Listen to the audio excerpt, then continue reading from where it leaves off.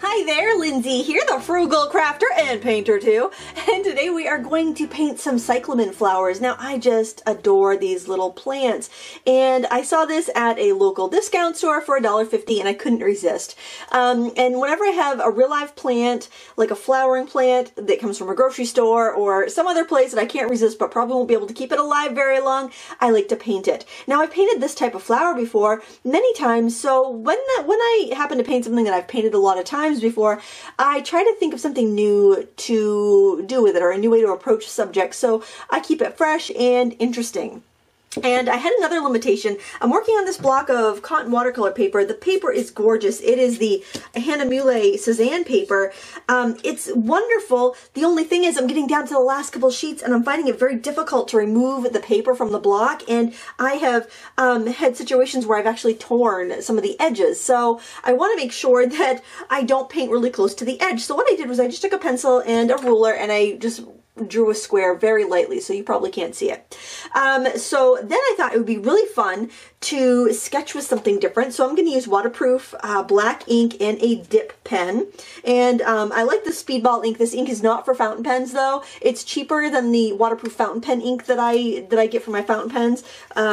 So if you're looking for some waterproof ink on a budget and you're not going to put it in a fountain pen, you're going to use it with a dip pen, this is a really nice option.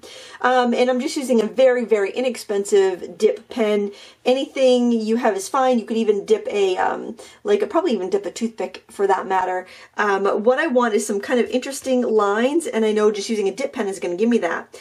I'm going to go right in with the pen. If you want to draw first with pencil and outline, that is totally fine. But what I want to do is kind of exaggerate. I get one really kind of big leaf, at least one big flower, maybe 3 flowers, and just really kind of go in depth with just a couple aspects of this so I can have fun with some of the media. So I'm just dipping my pen in the ink. Try not to get it on the handle because then you'll get it on your fingers and that will be very messy. And I'm going to draw one leaf. And let me just actually move the plant in a little closer so you can see that too. Hopefully you have enough light on it. You won't be seeing it exactly at the same angle I am, but I always think it's nice if you have something in real life that you can draw from. So I'm going to start by putting in this big leaf. I'm actually looking at this one here. And I am going to give it a nice serrated edge. I don't know how long I'll be able to go without having to reload. This is really great if you've had like 5 cups of coffee. You'll have those shakes naturally, and then you can really make the most of it. Now I wanted to extend this off of the box. I'll just bring it around so I meet up with that edge. And I'm not going to worry about any like drops or splats or anything like that because that's kind of what I'm going for. It's kind of why I want to use the ink. So I'm going to leave that thick edge there. And actually, I think I'd like to thicken it up here a little bit more. And I'm not going to put the veinings in here with this because I think I'm going to do that with a white colored pencil. A viewer gave me a tip on using it, like erasing over, if you've done the colored pencil erases, to erase on top of it after the paint's dry. And I thought, oh, that's a fantastic idea. I've got to try that because sometimes it doesn't resist as much as you like. I'm going to do a smaller leaf over here, kind of tipping out to the edge. In fact, another way you can do this, if you have a hard time kind of figuring out where you're trying to get to, is to kind of play a little game of connect the dots. So you kind of just dot around where you want your line to end up, so that when you're going with a pen, if you haven't drawn it beforehand, you can kind of have little guideposts to go to. And those dots, especially with a serrated edge leaf like that, will just disappear into your line. And maybe I want to have some of the box showing and I want some things going over the box. I think I'll get a flower or 2 in there and then decide how I want to proceed. I want a nice big one up here. Get the bottom of the flower, probably this one here. They're like kind of a circle underneath and then the petals go back. And so I'm going to do a nice big petal going up over the top. I think I need to load up with more. I don't use a dip pen too often. I think it's nice to kind of grab those materials that you have collected, maybe not use that much, and put them to use because it's going to you're going to be able to travel back to that point where things were new and it will kind of foster that sense of creativity. And it also just is, you know, it makes you feel good to use something that you've been holding on to but you haven't gotten a chance to use yet. So so I'm all for that. Anytime you feel like you're in a rut, give that a try. It usually helps quite a bit. Now these plants have, let's look how many petals. 1, 2, 3, 4, 5. So I can sneak 2 more petals in there. And if I see like a better angle on one, I will use whatever one is going to be the best for, you know, for what I'm trying to achieve here. Or I will look at a different petal if I think that I want it at a different angle, just so I have some nice variety. There's so many beautiful blossoms on this plant that I've got a lot to look from and choose from. All right, now I want to give a stem to that. And the stems will come out of the back, and you usually can't see them until they're coming down under the flower. So I'm going to go ahead and I'm just going to start to sketch one because I'm not sure what other flowers I'm going to put in here. And I'm actually going to look underneath there, and you can see there's just like a little bit of like a stamen coming through. I also grabbed some gold ink because I wanted to do some gold. I'm not exactly sure where I'm going to put it, but I've seen some watercolors with gold accents that I think are really pretty, and I'd like to do that. And look, what I told you not to do is get ink on the handle, and I've done that, so I'm going to wipe off the handle. I think I just tipped my pen back and it dripped. But I kind of like how this, I mean, this is just going to be messy, and I know that, and I'm totally okay with it. In fact, I'm encouraging it. So now I think I'll do a bud. So the buds just kind of look like triangles. I got one right there. It's very small. And I think I'll just kind of sketch that here. There's a little kind of husk around the hip of the bud. And I'm going to bring it down like that. Ooh, got a big glob of ink there. And then I'm going to bring the petals are just kind of folded up in there. And then that stem can go back. Like I said, if you don't want to do this with this pen, you don't have to. And then I think I want one more flower, maybe a smaller one, like this little guy right here that's just opened up right here. I like that. It's different color too. It's more white because it hasn't, I don't know, maybe hasn't grown that much. And we can't see on the inside of it, so it gives us a different dimension.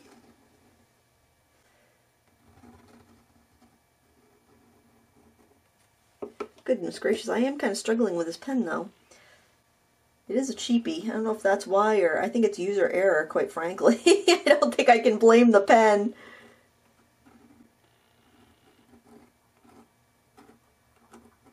There we go. Got 5 leaves on there.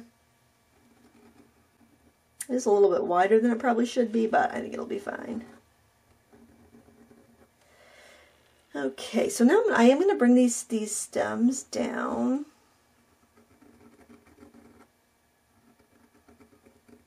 It is neat to draw with something you are not used to, because you're going to have some weird edges. You're going to have some kind of some problems here and there. You're going to have some things that are not that are, you know, unpredictable, and I think that's kind of part of the fun.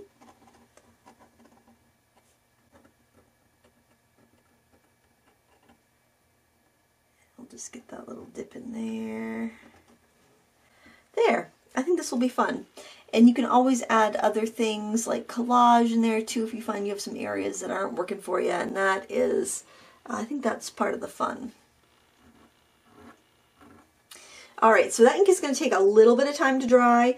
I feel like I want to do maybe a little bit, just try not to lay your hand. Oh my gosh, that's alright. I'm just going to put a few more specks since I've got that one there. I wanted to make these lines a little bit more substantial. Okay, and I think that's pretty good. That gives us a little bit of an interesting base to go from. Oh, something else I want to do. I'm going to see if I can do this without using my ruler. I want to get this box sketched in a little bit better.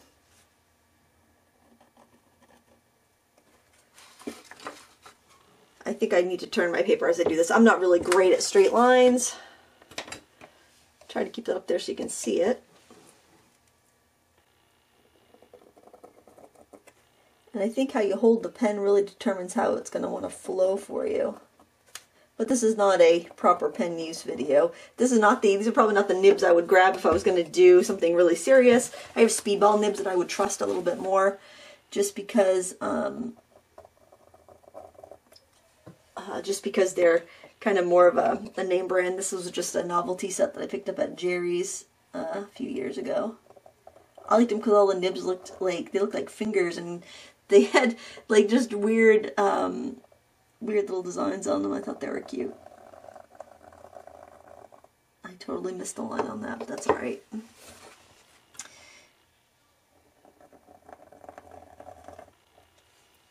But I didn't want to spend a ton of time on it because I was still kind of afraid I might rip it bringing it off the block. So it kind of gives you the freedom when you're not worried about wasting the supply. It gives you the freedom to really experiment and have fun with it. There. And I just thought that was kind of a fun idea. And I think I'm probably going to end up putting the gold in the background, the gold ink in the background there. I don't know if I'll paint around the splots. I might add some more splots later, but that's what I'm going to do for now. I will clean off my my pen properly when I'm all done. Okay, and I'm going to cap this off right now so I don't spill it. And the next thing I'm going to do is I want to put the pattern on the leaves there with a white colored pencil. And I'm going to start by making kind of a long vein. Oh, it's funny, this white colored pencil looks kind of cool next to the tone of the paper. It looks almost like this looks a little bit blue and the paper looks a little bit yellow.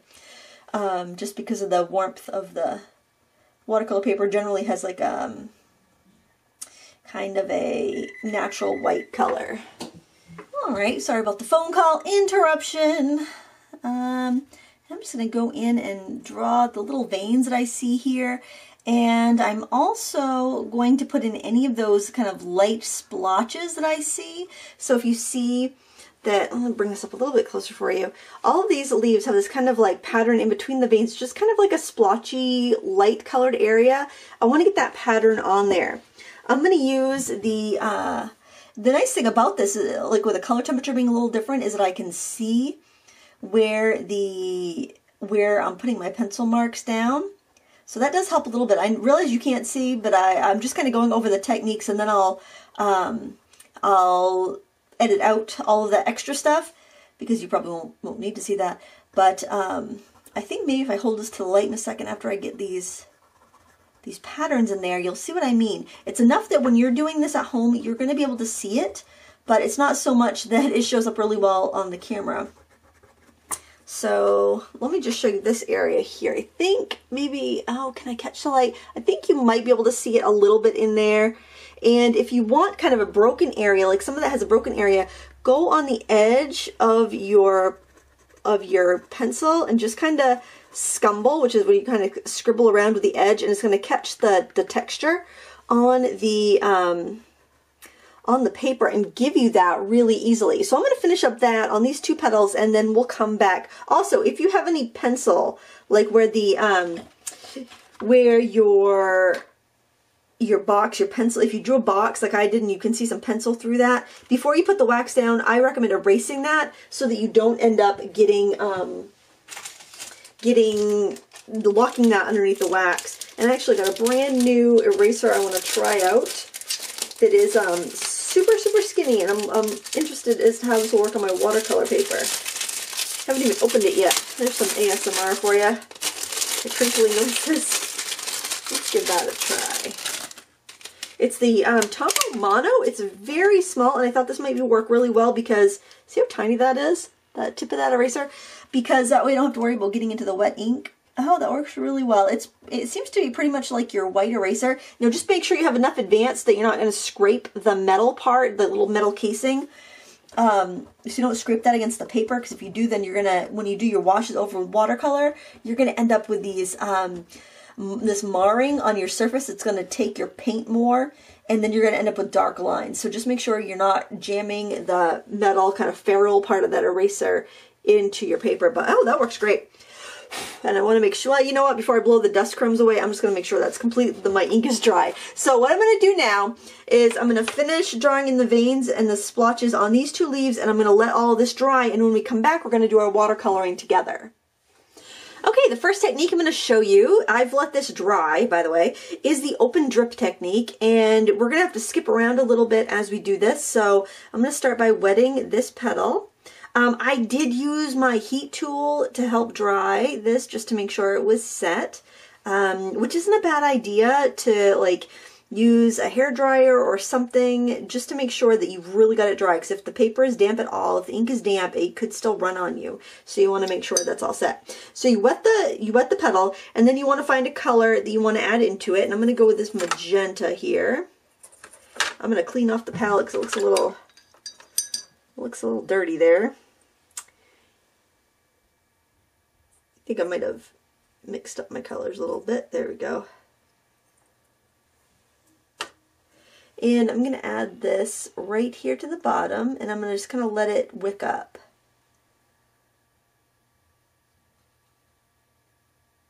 You could tip your paper, but I want to kind of get that little bit of a capillary look to it. You can drip in other colors too, like if I want to have a little more purple on the bottom, I could take some of this magenta color. I can add some, let's do a little bit of like a phthalo blue to that, so I get a really transparent color. And let's add that kind of in here to the bottom and let it drip up. And if you wanted to add like another pure pigment color, I've got kind of a like a mauve here. I think it's actually called Bordeaux. It's kind of a winey purpley color. Or it's very much like the mauve from Winsor Newton. I can add a little bit of that in there too. I can even take that and add that with some of the phthalo blue and add that into the shadowy areas. So don't worry if you have some crazy lines like I do. I mean, by the time we're done, it's going to be good. Let me move that up closer just so you can see that kind of change of color that we have. And of course, you could lift some out if you wanted to. I think it's fine the way it is. Some of your petals are going to be lighter, some are going to be darker. I think you're going to end up with some nice variety anyway, so I wouldn't even really bother with that. So then let's go to this one. I'm going to do the same thing. We're going to wet it with clear water. So since I'm using really strong pigments, it's really important anyway, but I always rinse my brush off in my dirty water, and then I get fresh water in my clean water container. So it's a good idea to have 2 water containers whenever you're working. And I might be over-explaining here, but this is my Wednesday video, so I try to keep it a little bit more beginner-friendly so that everybody feels, you know, like they can paint along. And, you know, the nice thing about having a block of watercolor paper or taping your watercolor paper down to something is that you can tip it, and it can help it all flow and move. Grab some of this pretty Bordeaux color.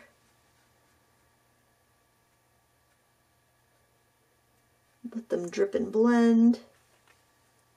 If you want to like kind of help things along, you can go in with a damp brush and just kind of like maybe you didn't wet as much as you thought you would, and you can go in and help it spread a little bit. But the key is to let a lot of it do itself. Now if you want to highlight, just go in with a damp brush and lift away. Now that area there, that was dry paper. That's why I have a really white spot there. That's why it's perfectly white.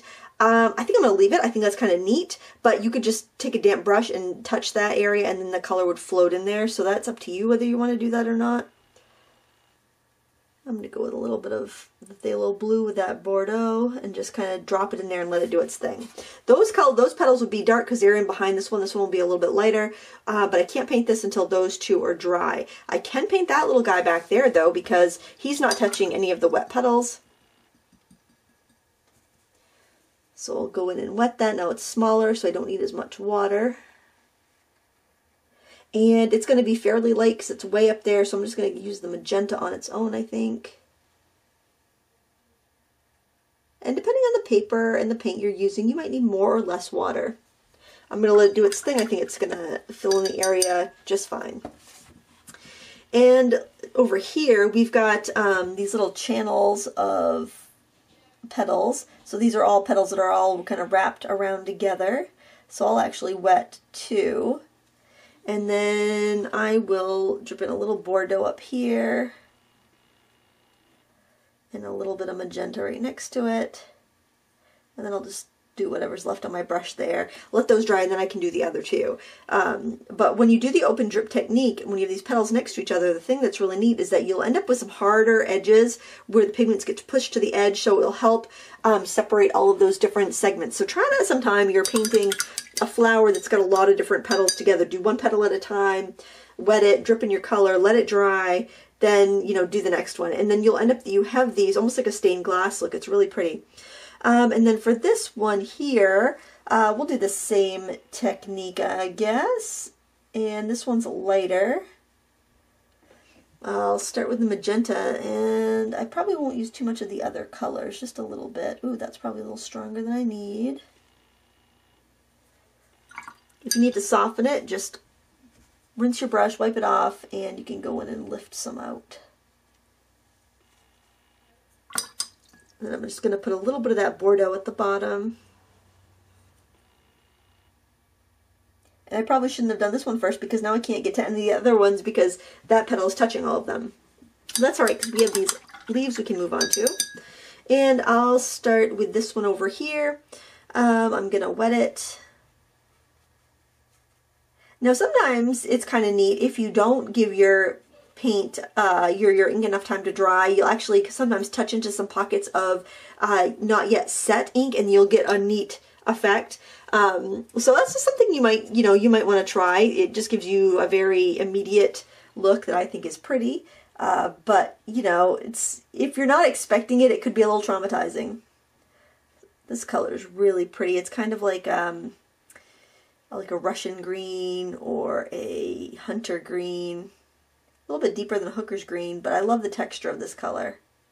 I'm going to also add some of the cinnabar green, which is almost like a cross between a sap green and a spring green.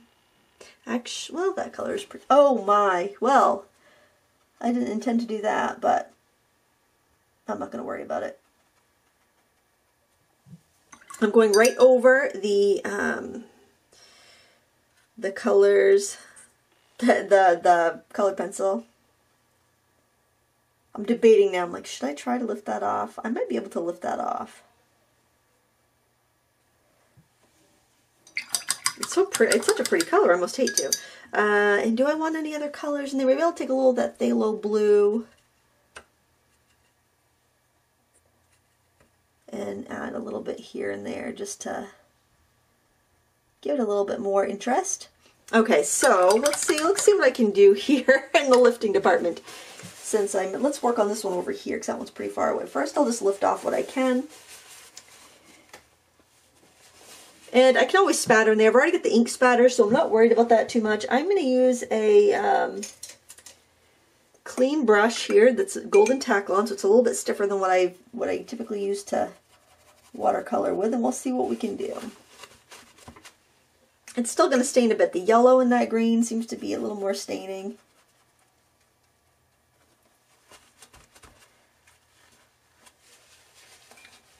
So I think that I'll probably end up just either painting in a background out here or spattering something, because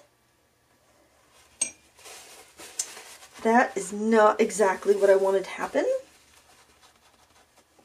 Actually, might as well, yeah, since I know that I'm going to have a stain there on the paper anyway, I think that I will go with it. I'm just going to kind of wet the area here. And I'm going to add some color. I mean, I might as well, right? When you made a mistake, you might as well go with it. So let's grab some of these colors that we just used and have some fun with it. We can go ahead and splatter some on even. Splatter right into that wet area. I think that if you make mistakes, that's totally fine. Sometimes it opens up your eyes to a whole new technique. I don't know why I chose to wear like a fairly nice sweater today. I was thinking, oh, I've been wearing that green, dingy old green sweatshirt. So you see green sleeves in like every single video. I mean, you see these blue dingy sleeves in every video. Like, oh, I'm gonna wear something nicer today. It's like, I just tempted fate is what I did. Because it's like, yeah, I'm gonna have ink all over myself and everything before I'm done. I like that though. Look at that. I kind of like that. So I'm not upset with that. Other people might be horrified, but I think that's kind of cool. So I'm going with it. That works. It works for me. I'm almost thinking I want a little bit more of that darker green there as the colors kind of merge out. And I'll really be bummed out though if I rip my paper as it's when I'm removing it from the block now, because I am doing something in the border, which isn't what I intended to do. I'm actually gonna put that up at a little bit of an angle so I can let that drip and flow a little bit. Now, if I leave these beads of color here, it will back run, but I think that would be kind of cool to have that texture of those kind of cauliflowers in there. I love the texture that I'm getting in those leaves. Okay, so I'm going to now wet this leaf and do the same thing, except hopefully not spill all of my paint in the background over here, but who can say what will happen? It's just a painting adventure with odd materials. Oh shoot, you know what, I forgot to erase that little line there. But you know what, this green is so dark, I don't think it's going to matter. I don't think it's going to show. And that's what I meant about having a pocket of ink that's not quite dry. That's what we got going on right there. I should have heated that longer or waited longer. Probably this is too. Yep, but that's all right. I don't mind it. I am going with the flow. This is for me. It's not for anybody else. That's a wonderful thing about experimenting.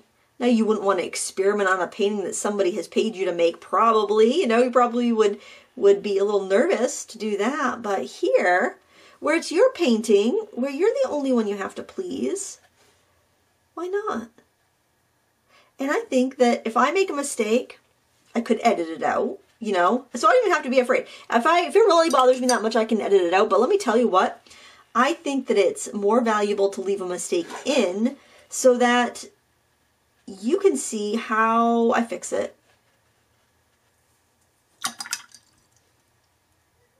I think, anyway. Let's see, have I used this color yet on this leaf? I like to use every color and just kind of let them flow in. I want to make sure I keep that serrated edge there, so I'm just kind of wiggling my brush along the side. Now I have to decide, do I want the texture of back runs in my leaves? I'm not sure. By the way, the paint that I'm using, you can use whatever watercolor paint you have. This happens to be the Renaissance Polish watercolors. In case you're wondering. Oh, I like that. I really love the texture. I can kind of see the veins that I did with the colored pencils there. I'm really curious to try the erasing technique over the dry paint. I was really excited about that when one of my viewers suggested it. I'm like, oh, I'm going to try that. I'm actually going to flick some water in here and see if I can get some of that paint to actually drip out into the background, because I really liked the way that looked. So what I've done is I've just splashed on some big splotches, and now I'm going to very gently make myself a little pathway so that can hopefully flow. Oh, isn't that satisfying? I just love that. I think that is fun. I don't know why. I love it. I love the open drip technique anyway, because your paints just flow and you get this vibrancy and this immediacy that I think is really unique to watercolor. It's one of the things I loved most about it. Something that would be kind of fun to try, let's wet our stems and let's tip our paper and let's see if we can get some of that to flow up our stems. That would be kind of cool. All right, I got a bead of water on my brush. I'm just going to dab that over there on that rag. And so I'm going to touch the, I'm just going to wet the stems, and then I'm going to gently nudge it into the wet paint and see what happens. I don't know if there's enough there for it to flow, but we'll see. So I think what drew me to watercolor was that seeing artists work where it looked like the painting just happened. It's like you couldn't really put your finger on where, you know, the humans were involved. The painting just seemed to spring forth from the paint, and that is what I really love about watercolor. I mean, I love the controlled aspect of it. Don't get me wrong, I do love that, but I also love the spontaneousness of it. I'm just really digging this. I hope you are. Okay, so I want a little more in there. If you notice on our plant here, the stems are actually kind of like a wine color, so we can add in some, you know what, I kind of want to get a little, I don't have any yellow on its own. I wonder if I want I think I want a little yellow ochre or something in there. Let's grab a little yellow ochre or raw sienna. I think this is raw sienna. Either way it'll work. I'm going to add a little bit of that into our stems. That's always nice because you know what, we don't have a pure yellow. We have that yellowy green, but we don't have like a yellow per se. So let's get that in there. And then let's go in with some of that Bordeaux, because I also think the Bordeaux color is really good. Would be really good here. And I could mix the Bordeaux with the green if I wanted a brown, which is nice. Okay. I am going to coax those together a little bit with a damp brush.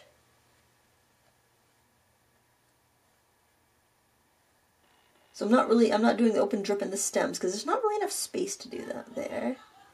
Oh, I like that ombre we got going on here. That's nice. Okay, so now for these, the top of this little guy, this is very brown, so let's mix up a brown. Let's take that Bordeaux. Let's take a little of the darker green there. Let's use a little bit of this lighter sap green color. Oh, that's nice. There we go. We'll get a nice earthy, olivey brown. And let's add some of that right up here.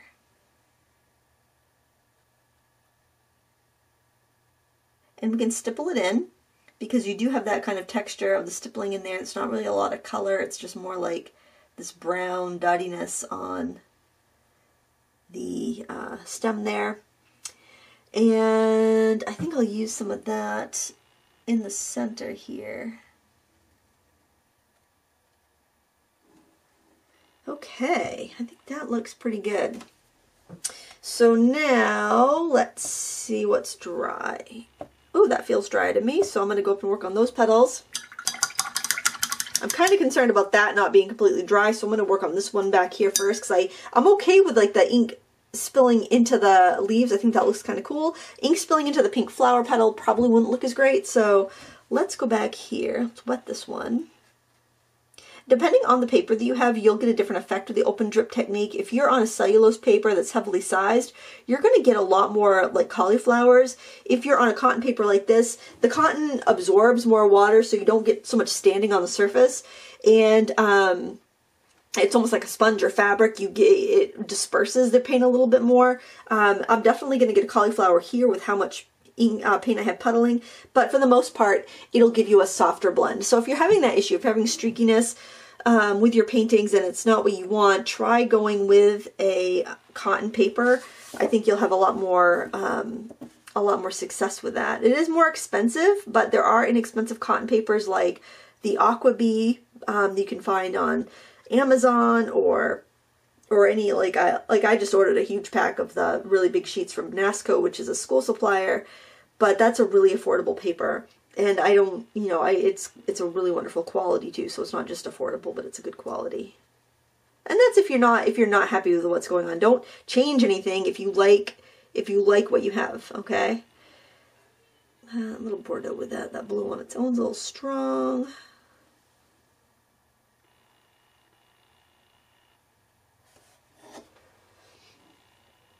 Of course, by tipping my paper so much, I might be ruining the cauliflower effect. We'll see. We'll see when it's done, what we end up with. And I can crisp up this edge a little bit, but I don't want to lose, like I don't want to mess with that too much because I like the effect that I've got going. Like this isn't going to be one of those paintings where we have a lot of glazes. This is going to be more of a direct type of painting. And let's do those two little areas. Since it's not very big, you know what, I think I'll just put some of this color right here. And then just wet the rest of the area and let them whip together. Open drip, you really need a little bit more space.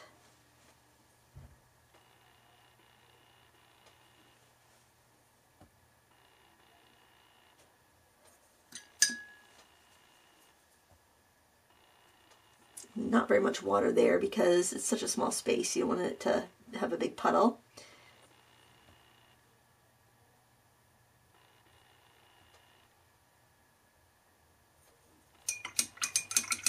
Okay, we can go start working on those other petals. I think that's pretty dry. I try to touch on the back of my hand or the meaty palm, meaty part of my thumb there, because then I can really tell if it's cool or room temperature. If it's room temperature, it's dry. If it's cool, it's still a little damp. And if you paint once a little damp, you're going to have a feathered edge where the new paint touches the old paint. And a lot of times that's not what you want. Now I got a little of that paint on this petal by mistake, so I can scrub it a little bit and lift it. And I mean, this is just a soft brush, so it's really no pressure. I'm just brushing over it. This is a fairly well-sized cotton paper, so it will allow some lifting. Some cotton papers, like I noticed, like Fabriano Artistico, don't allow as much lifting. I think that has to do with the type of sizing that's in it as well. I'm not 100% sure, but I would say this is probably a gelatin size paper because of how easily it lifts. But I could be wrong. They could have, more robust synthetic sizing these days. Okay, now I think I can actually get in here and do those two petals as well, because I think there's enough gap of my ink line there to separate it, and I think that it's not even touching this petal, so I think I'm good. And even if those two bleed together, it's not really that big of an area, so I'm not really that concerned. This time I'm going to go in with the Bordeaux first. I hope this is interesting. Gosh, it feels like sometimes I'm concerned when I put a really long tutorial that people are going to be not interested. I like to have something a little bit darker back here just for the depth, to give you a little bit of a difference in depth. I think I might just leave it like that. I don't think I really need the pink in there, especially since I'm going to put gold in the background. Okay, there's not really much I can do at this point because I need to let stuff dry. So I'm going to let things dry and we'll come back and we will finish that last petal and that last leaf, and then we'll work on the gold. I used my heat tool to dry this, and one thing you want to think about or remember if you're using a hairdryer or a heat tool to dry this is to let your paper cool off before you do the back of the hand test to make sure that the paper's not just warm from heating it, that you've actually, that it actually is dry. I got a larger eraser here. I'm really curious to test the, oh yeah, it is working. I wanted to really test that, the technique about using the eraser on top of using the colored pencil to see if it would really remove that pigment, and it does. It works really well. So that poinsettia that I did on Sketchbook Sunday, where I didn't have the resist that I wanted, so I painted around, I could have just used an eraser and that would have solved my problem. So so that's kind of really neat to learn. Here you can see, this is the one that I sketched with you on video. You can see those lines emerge. Just going to make sure that paint is dry so you don't end up smudging it. Oh, that's pretty cool. Oh, I'm really pleased about that. All right, now that I know that works, I will definitely use that technique more. And how fun is that? Oh, that's really cool. So, yay. Oh, something else I want to tell you about colored pencils. When they get short, if you use an extender, you can get a lot, you can use up right down to the last bit. And these are not pricey. They're like a pack of 3 for $3 on Amazon with free shipping. It takes a while for them to get here, but they're great. And I'll link those below if you're curious about them. But I just have a 3-pack and I just switch them around if I need to, but I always have nubby little white ones. And I hate to waste them because if you get a good white colored pencil that doesn't break on you, you want to use every last bit. Yeah, that's Prismacolor problems, but I just love Prismacolor so much that I put up with it. And the whites do tend to be the ones that want to break the most because they're such a soft, opaque pencil. So that just keeps me from wasting them. All right, so this one here is in back of those two, so I want the color to be a little bit deeper, especially at the edges where they meet. So I will actually do the green with a little bit of that phthalo blue, Prussian blue, phthalo blue, indithrone blue, whatever deep, cool blue you have.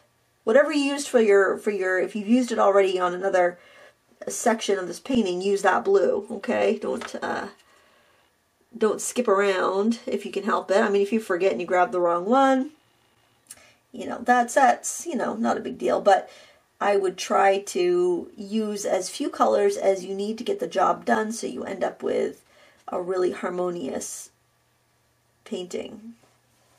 Oh, I feel like did I not wet that? I feel like paint's barely moving there. I don't think I wetted enough. Maybe I didn't wet it at all. I'll have to review the footage. Need an instant replay. I'll do a little of this brighter color down near the edge that's leaping out of the box, which I like stuff like that. I think it's kind of fun and quirky. You leave some of that white showing if you want to. I think that's pretty too.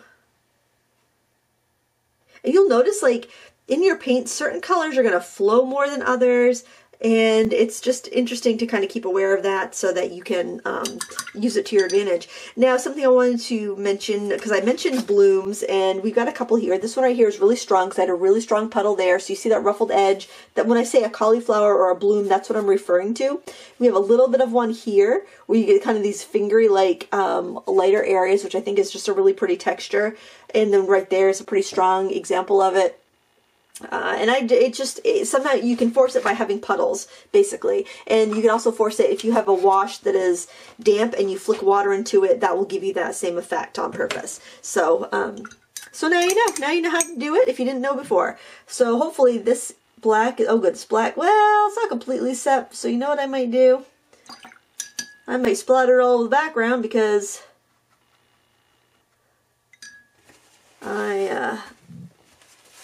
having an issue there. That was just way too thick, and I must have only dried the top layer. Goodness gracious. Okay, so let's try to scrub out some of that, blot it, and then dry it to make sure whatever is left is going to stay put. I don't want to have a muddy gray under my petals, so that's what I'm trying to remove. I don't want to scrub too much because I don't want to damage the sizing. Actually, you know what? I think that I'm just going to go in with the paint. If some of that leaches over, I'm not going to worry about it. That's what I think. Life's too short to worry about that, especially since I've already got ink dribbled everywhere else. That's, I'm not even going to worry about it. That's interesting though. I'm surprised at that, because I waited, because I was afraid that was going to happen, so I waited to the end to do that. And there was still enough wet ink underneath the dried surface that it activated when I went over it with the water. Well, that's a good lesson. That's a good teachable moment.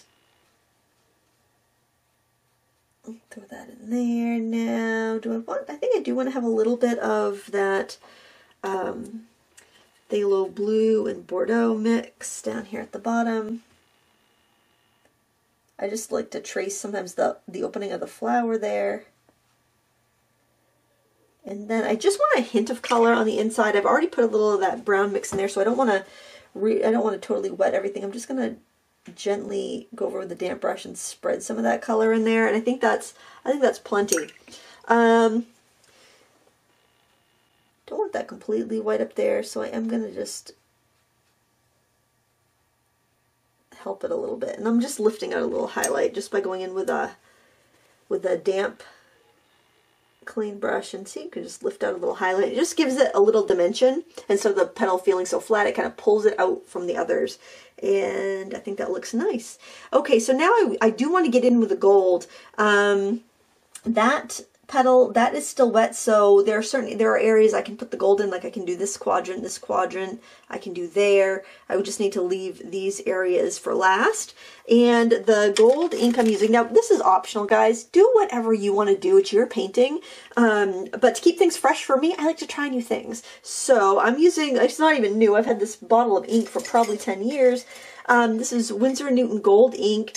It actually had dried up on me at one point, and I added some water and stirred it up and left it alone, and it came back to life. So that was, I was really pleased with that. I'm going to use a brush that I would use for acrylics. I'm a little picky with my watercolor brushes. I baby them because they do tend to be expensive. Well, I don't know if they're more expensive. I tend to spend more on a watercolor brush than I'm willing to spend on another media brush. So I do tend to baby them, but, you know, so you probably would be all right, because this is it is an ink that you can reconstitute, but it's definitely a more, it's a more robust, maybe is the word. It's just a little bit more permanent than watercolor. I'm just afraid that if I didn't do a good job cleaning it, that I might damage my brush, my watercolor brush. So I want to keep my watercolor brushes just watercolor. Now, watercolor is not going to harm any of your other brushes, so if you had acrylic brushes already and you didn't want to buy watercolor brushes, you are not going to hurt your acrylic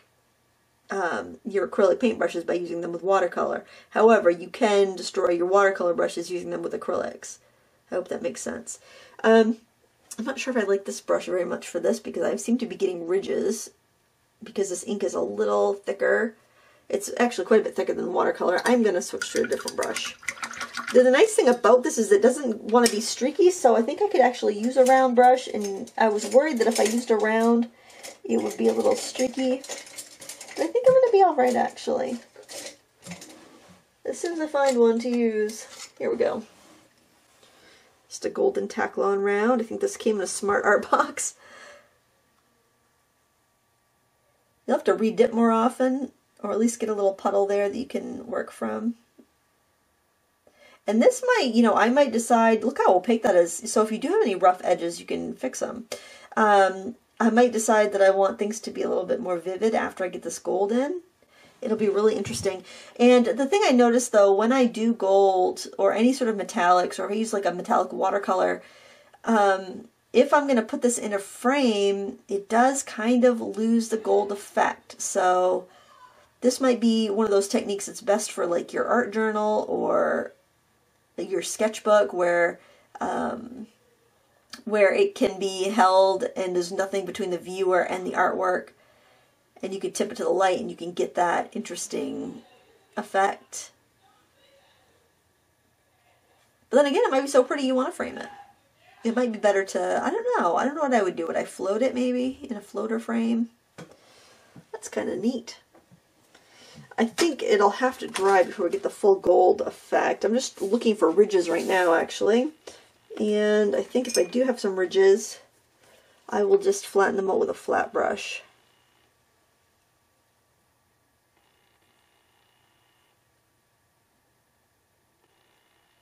Because I'm afraid that if I have ridges, if I brush something over this, like if I just brush my hand over it or whatever, I think it might rub off. I don't know how much adhesion the ink has if I don't have it in a thin layer. I'm not very familiar with ink. I've had this ink forever, I'm ashamed to say, and I haven't really used it that much. It's a tiny bottle of ink. I'm pretty sure it came in my Christmas stocking one year.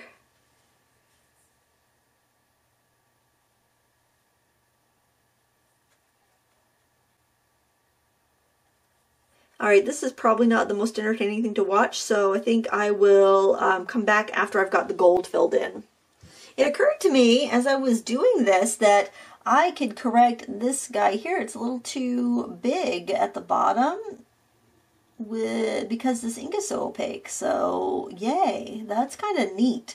So that might be something that you might want to file away in your brain for if you're doing you're doing some sort of artwork and you've got stuff in the background that you didn't like. Maybe you made an error in your drawing and it was in the ink. You can really carve back to, you can really carve something back into where it needs to be with this technique. So that's kind of neat. I'm really pleased with that. Now, when I'm getting ridges, what I'm doing is going back over them and smoothing them out, either with a flat brush or even just with a round after I've used up the ink that's on it so that I'm not depositing more. So don't worry about making it completely flat. As you go, you can go back in and you can touch it up. I might even go back in with the black ink again and, darken up some of my lines, because I do notice when I'm going up near things with this gold ink, I end up obliterating some of my lines, and some of the lines I want to keep. So there's just something to consider. And see, I'm just going through with this little flat angle here, and I'm just trying not to lay my hand in any wet ink. But I can go and I can kind of lift off the like any ridges that I have. Maybe I need to dilute my ink more. It does say on the bottle you can thin it with distilled water. So, it could have a little thick. I did stop and shake the bottle because I thought that the ink was separating a little bit. And that might be because I had reconstituted it from, you know, sludge basically, because I had gone so long without using it. Ooh, I like that. So as it dries, it does even out a little bit here. I went over that ink, the black ink spot, and you can kind of see where it's raised where it was there, but I mean, it does even out really well. So something I'm kind of curious about was how this would look if we had some kind of watered down, if we watered it down a little bit. And I thought it'd also be kind of cool to add to the kind of craziness in the background. So I thought I would just flick on some water. I think I'll use this bigger brush here, and then drip some of the ink in there and see what happens. So let's use that paintbrush I was using for the ink, because I don't, like I mentioned before, I don't trust myself to use my watercolor brushes because I'm kind of not that great with it. And there's flicking it on. Flicking it on, it definitely doesn't want to spread so much. Oh, I don't know if it's going to really move with the water that much because it's so heavy. Let's see. It's pretty as it's like kind of flowing around in there. You can see the glimmers in there. It's pretty.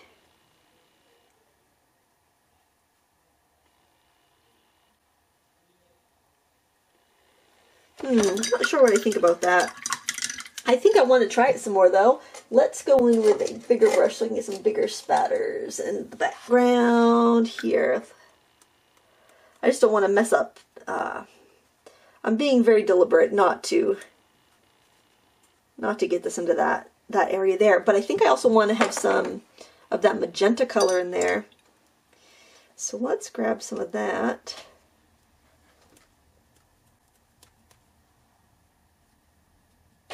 You don't have to do this, you know, I mean, I know you probably realize that, but you do not have to do anything on your painting that you don't like. I hope you realize that. No matter who's teaching it, you can do whatever you want in your painting.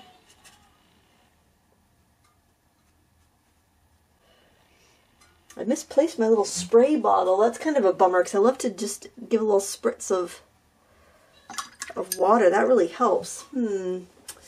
I do not know what I did with that. I think I took it to class and I left it in my class bag.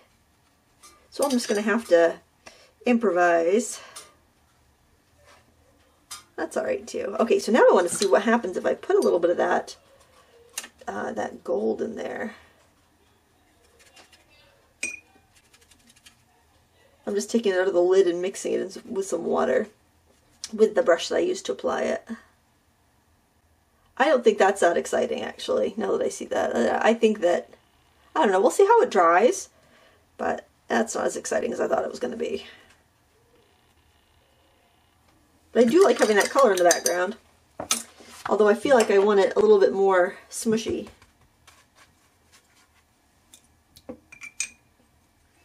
So much for having that white background, right? That's okay though, I don't mind. Oh, you know what? I think I would like some raw sienna back there. Oh, I love that color. Isn't that pretty? Now the raw sienna from Renaissance, I believe, is the same pigment as the yellow ochre, PY42. Sometimes your raw sienna is a PBR7. It's a little more transparent when it's that way. I've totally gone off the rails with the background, but I don't mind. I like it. That's the only thing that about half pans is when I want to use a brush like this, it's really difficult to get it in those half pans. That's why I prefer having a larger studio palette. But then if I have the larger studio palette, I can't have all this other stuff out on my desk that I want to have. It's so frustrating because, you know, there's benefits to every method, every way of working, but you can't have all the benefits at once, you know. Even if you have a huge table, you won't be able to reach everything. I like that though. I love it when the colors kind of merge together. I like kind of the tightness of the gold versus the looseness of the watercolor. I wish I had my spray bottle though, I'm not gonna lie. That would be totally epic. So with my spray bottle, then I could be spritzing this as I went. Kind of thinking I want a little more of that blue up here. I like that blue a lot, but I think this brush is too big. Here's something you can do. If you have a If you have a brush that you want to include in a travel kit but it's too long, you can chop it off. And you can make it fit your container. Now this, the neat thing about this brush here, actually, and I did a video on it, if you want to find it, it's on my channel. I bought these double-ended brushes from Jerry's a couple of years ago, and I cut them in half because they had like a small round on one and a big round on the other, or maybe it was a flat on one end and a round on the other, and I chopped them up, and that worked really well for travel brushes. Double-ended brushes, I'm like, how are you supposed to use those? Because if you put them in a cup to store them, one end is going to get smushed. But actually I bought them with the intent of cutting them into travel brushes, so it really wasn't a dilemma.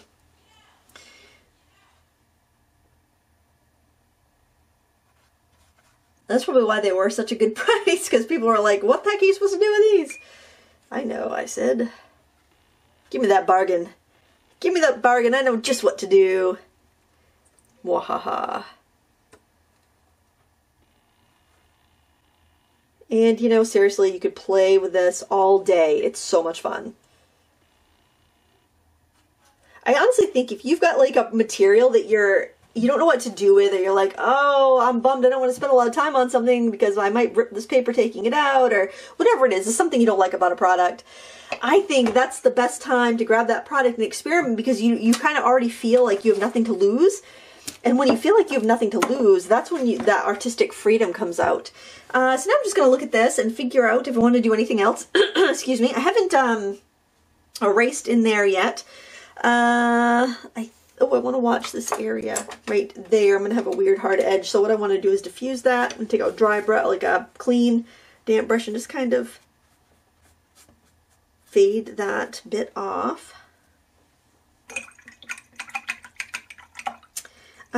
I think I might want to add a little bit of veining on some of those. I'm going to grab a skinnier brush for that, though.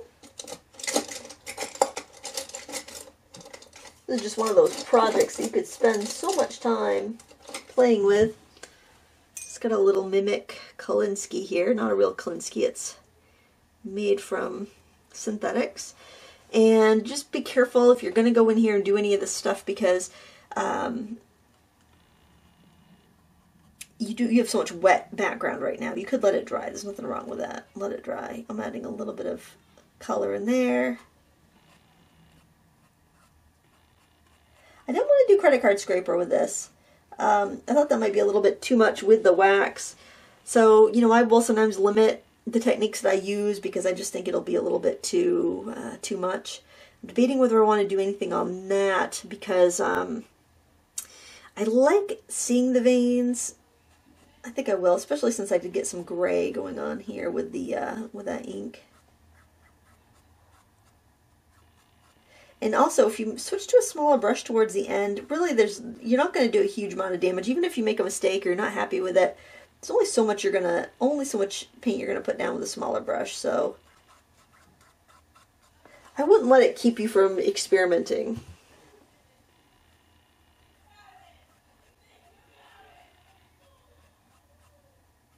And glazing on these veins will still let some of that beauty of the open drip technique show through, but it'll give you a little more structure, because you got to have a focal point. You got to have something that's a little bit more detailed, and all these other elements that we put in are going to kind of enhance it and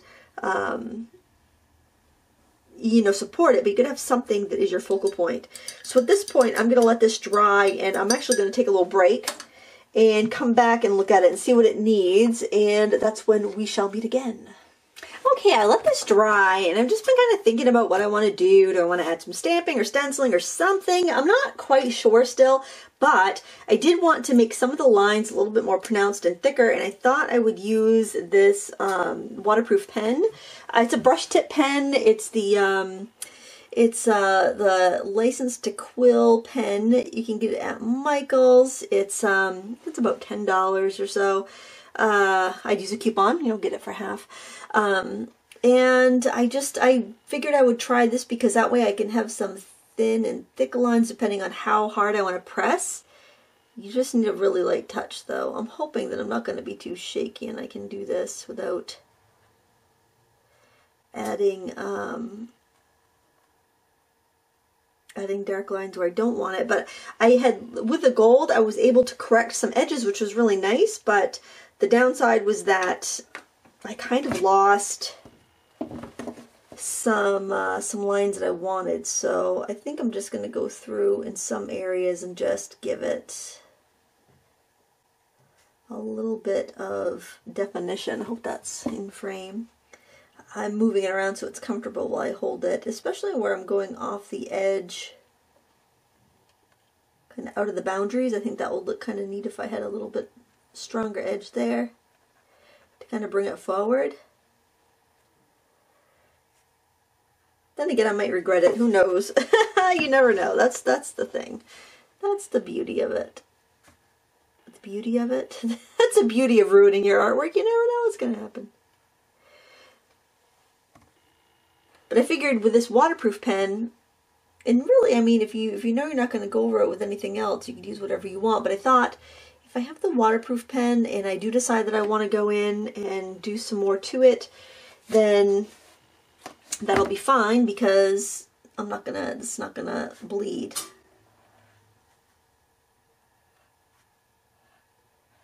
Because one thing I feel like with the dip pen, you don't have that response of like a brush tip, and so if you're used to using a brush and not very used to using a pen, it can get a little,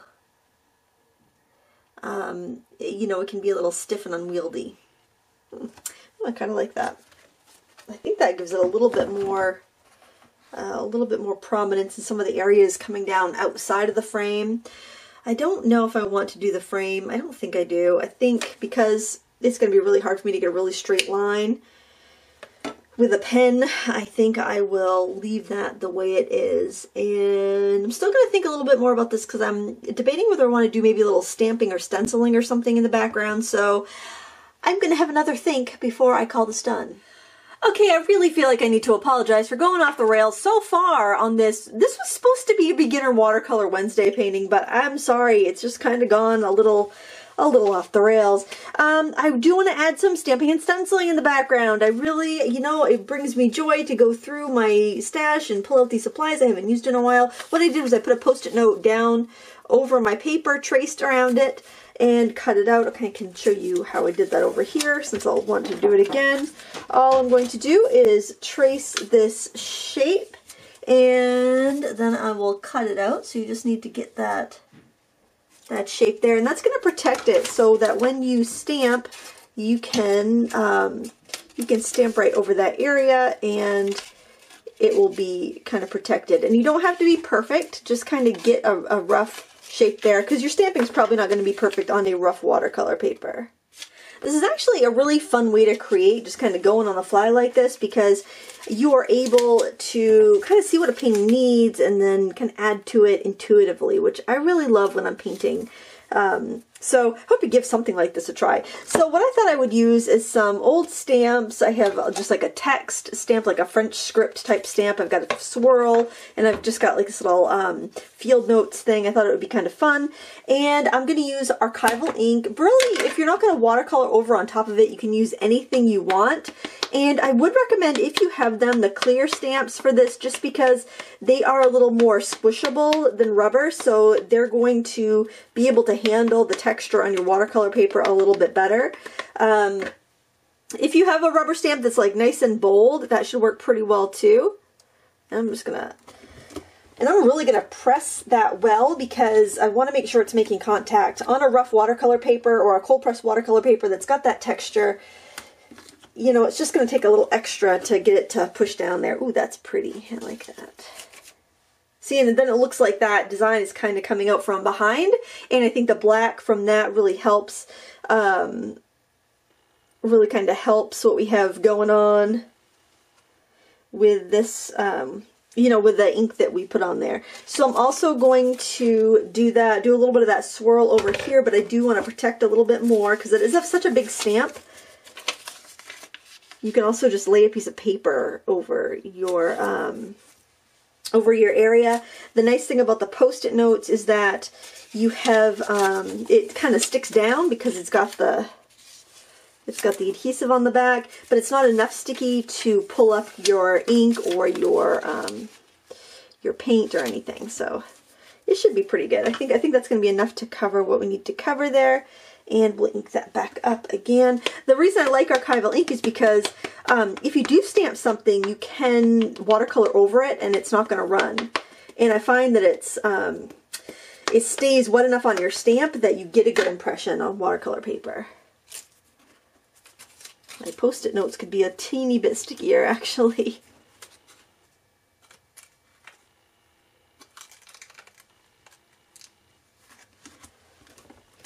And just make sure you give it a really good press because you want that to get in the grooves of your watercolor paper. Ooh, I like that. There, I think that just gives it a really nice effect. Now the next thing I want to do is, I've got the stamp that says Field Notes on it. Now these stamps are from, these are from Tattered Angels. I don't even know if that company's still around. I've had these for quite a long time, but I'm sure you can find something. If you don't, you know, this is going to be really hard to find, so if you don't have this from back in the day, I'm sure you can find something that is comparable. Now I've got this on a big piece of plexiglass, so I'm going to wipe off all this extra ink because I don't want to transfer that by mistake. Not that, I mean, we have a lot going on in the background, so it probably would be fine, but I really would rather not have to deal with any more trouble than I've already got from my splashes and ink splots and everything. And then another thing that I like to do sometimes is do a little stenciling, and the benefit of stenciling is that you can add these little bits of pattern here and there, and you can do it very, very deliberately, and you can really choose where you're going to put these items. And something I like to use a lot when I'm stenciling are like these little, they're kind of like a water-soluble oil pastel. They're very creamy, almost like a lipstick, and they work really well for this. So I have a gold. I wanted to do metallic colors, so I have a kind of like a gold, a pink, metallic-y pink color, a purple, and a green. I'm just kind of scribbling them down. And I think the purple will go well because it's, you know, I got that color in some of the areas. This stencil's by Hero Arts. This one is recent, so you can find that in like a craft store if you want to. I'll try to link stuff up down below if I can find it. I'm not sure about this red. Let me just, yeah, that red's that's a little too coral. So let me grab a pink here. There's so many products that are very similar to one another, and like these Jane Davenport color sticks are very similar to those water-soluble oil pastels. These don't happen to be creamy, I mean metallic, but the color is right, so I think that will be good. And when I'm working with products, I try to keep them all out while I'm working with them so I don't get confused and grab the wrong thing. That one looks too coral to me. I'm going to grab one that's a little bit more fuchsia.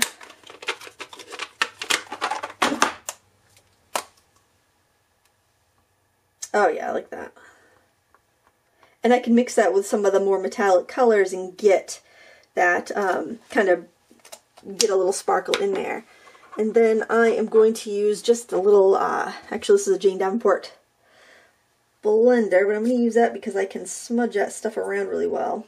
Actually, my finger might work a little bit better on that. You know what? I think my finger's going to work better. And these are water soluble, so if you find they're not moving, you can take a wet sponge, like a wet makeup sponge, and that will help. Now plus you can wipe off some of the stuff that gets on your stencil and then it doesn't go to waste. Now after doing purple, I could go on to the pink because those colors are similar enough. I think I do want to add a little bit of water. See, that does help it blend a little bit. And you can blend it more if you don't want to see the texture of the paper. You can blend it less if you do.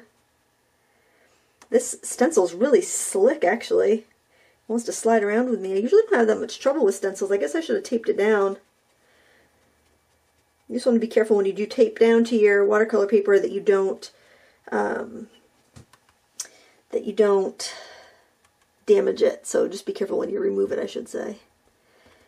You don't want to have it too wet either, because if it is, it's going to seep underneath the stencil, and that's not good.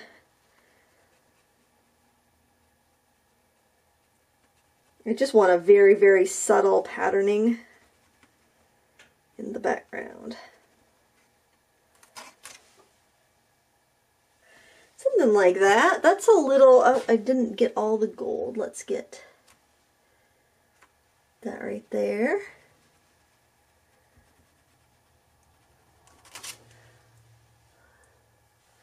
Okay, now if you don't like it, you can always alter it a little bit. You could brush some water over it. You could splatter some paint over it. You're not limited, you know, you don't have to stick with it. If you don't like it, you can change it. And I always think that if it's to the point where you've made a mistake and you're not sure if you're gonna like it, what's worse that can happen if you paint over it or if you brush something over it? I mean, when you're at the stage where you're doing mixed media, I think that you're like in a painting, you've decided to add the mixed media to it, then you've gotten a lot more freedom because anything goes at that point. You can add more, you can scrape stuff back, you can add dimensional things, you don't have to keep it flat. And I think that's a lot of freedom. And sometimes, you know, you just come into your studio, or maybe it's your kitchen table and you just want to play, and that's what I was feeling today. I'm still kind of feeling vacation because my one of my kids went back to school today. The other two are still off until next Monday, so it still feels a little bit like vacation to me.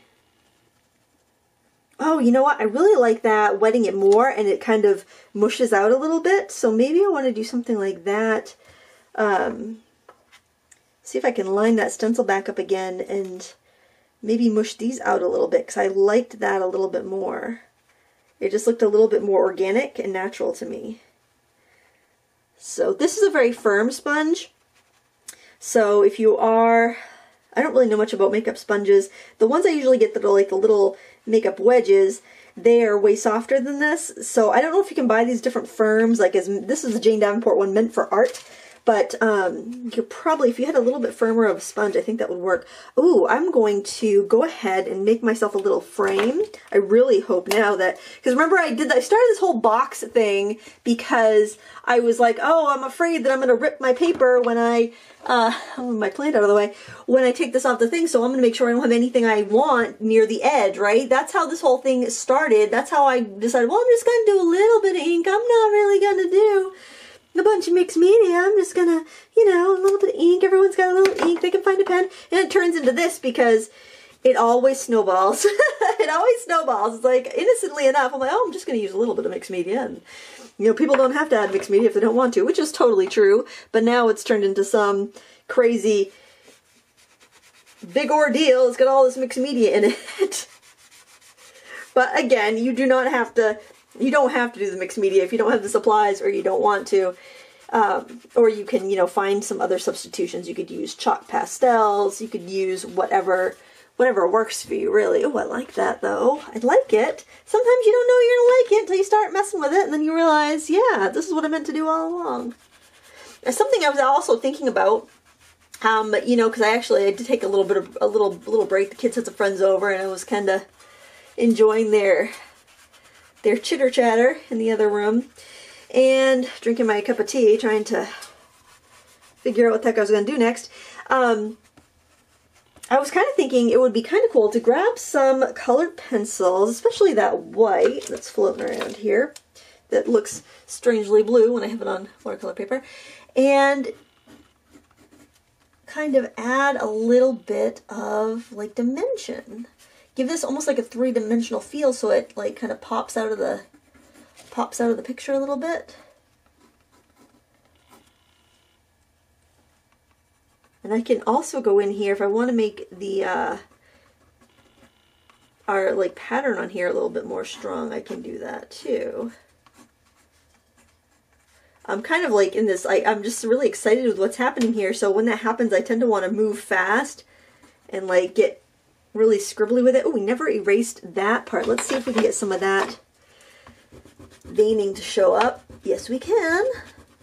Because remember we did the colored pencil. Could you remember that like 3.5 hours ago when we were doing that? And we originally started by sketching on with a colored pencil. Add a little bit more of that in there. Let's see what we have for pinks. I like to keep my, this is the tip.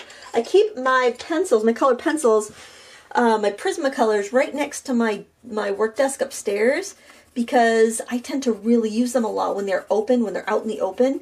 I just flipped an old spice rack on its side and I put them in those little containers there, and it is wonderful because I actually use them. When they were in their tin, I never used them, and it was such a shame because I enjoy them so much. And they're so impactful on watercolor paper because of the texture of the paper.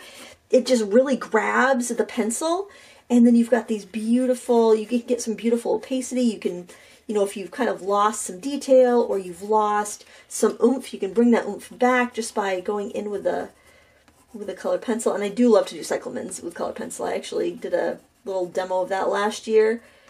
You can find that it was a Prismacolor review, I think, because I was curious to see if the Prismacolors were any good anymore because so many people were complaining about them, and I found out, spoiler alert, that they're still pretty awesome.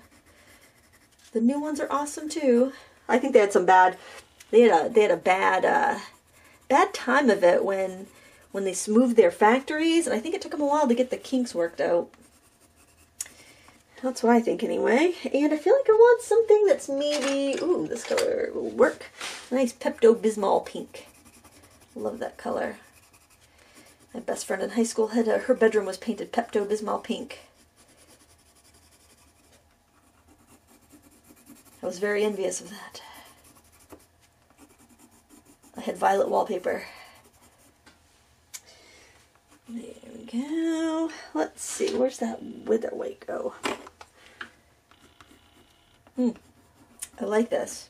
I don't know if anybody else is going to like it. Probably most people are going to think this is a hot mess, and I do apologize because I did intend to have just a simple beginner watercolor tutorial today, but sometimes you can't plan art. Sometimes the art's just going to come out the way it's going to come out, and you can either fight it and you can force yourself to do something that is not what you're passionate about at that time, or you can go with the flow and see what happens. And I'm glad I went with the flow. I hope you guys are. I hope I didn't just I hope you're not bummed out because it's not a beginner watercolor Wednesday-esque picture. But you know what? You don't have to do it. You don't have to do it just like this. You can do it however you like. You know, you can do just watercolor, and that's fine. That would be pretty. You know, what I should have done, you know what, I think I should do my beginner watercolor Wednesdays on greeting cards, because I think I tend to go off the I'm like a goldfish. If I have a big space, I will fill it. And that's what happened here. I had a big space and I filled it. I'm like a little maroon here, because really those stems are really quite maroon. If you look at them here, I got my little plant, my little cute plant. The stems are kind of like a maroonish color. So I thought I'd throw a little of that in. It's just evolving. I kind of like that because I think I personally, I don't know about other people, but I like it when my art evolves and it surprises me. It's like, well, that's not what I expected to happen. And I think we should all have, you know, I was a little stressed out about it, honestly, because I was like, oh man, everyone's going to want a beginner thing today, and this is just not coming out as a simple watercolor like I intended. You know, I was kind of bummed out, but I was like, but then again, I don't want to limit myself. I feel like doing more with this. And I'm like, well, hopefully they understand and hopefully they get something out of it, because to thine own self be true. I don't want to do something that I'm not feeling passionate about. I don't want to resent the artwork that I'm creating. I want to create what I am really feeling into. You know, and I think that's kind of part of the reason why I was getting burnt out with the live streams, because I had to always do safe work that I knew how it was going to come out, because I was asking people to spend part of their day with me, and I couldn't just, you know, edit out the bad bits. I couldn't change it if it wasn't going well. And so it kept me on a very safe, easy to, you know, just predictable path. I guess predictable for me anyways. It might not have been predictable for other people, but it was very predictable for me, and I wasn't loving it. I was feeling very frustrated, and this is fun. I'm enjoying this. I hope other people too, because otherwise I'm just painting by myself, which is alright. I'm just going around the veins a little bit there to make them pop a little bit, because the leaves are darker than how I've rendered them. But I just love those little bits of lime and chartreuse. I just think there's something just really energetic about them. And I am just adding little punches of the dark so I have a little bit more of the truth of the color, but I also want to get my impression of the flower, which is one of my favorite flowers. I wish I could, they're supposed to grow outside, but I think it's too cold. I think they die over the winter in Maine if we have them outside. I think it has to be in warmer areas, but I just really love this plant. I've always loved these flowers, and I just wanted to capture them and the spirit of them, and hopefully I did. I hope you enjoyed this tutorial. I'll bring this up a little bit closer. You can see that it actually is pretty metallic. I kind of wondered if I had done something to the ink where I had added water to it, where it was really just sludge at one point because it had dried out. So I'm wondering if it's not as metallic as it should be, but it's kind of metallic. I think it looks pretty nice. I saw somebody use this ink. It might have been in the Live Show Frugalites Facebook group, and it seemed like it was super shiny, and I'm not sure that mine is that shiny, but it definitely is a different texture and reflection from the other elements that I used. I'm really happy with it. I hope you enjoyed this. Please give me a thumbs up if you did. Let me know what you think in the comments below. I hope I didn't bore you. I guess if I did, you're not here still. You would have left long ago. And well, next I will do something simple in watercolor for you soon. I am sorry if you were hoping for that today because I totally dropped the ball there, but I think this is pretty cool, so hopefully you do too. Thanks for watching. Until next time, happy crafting.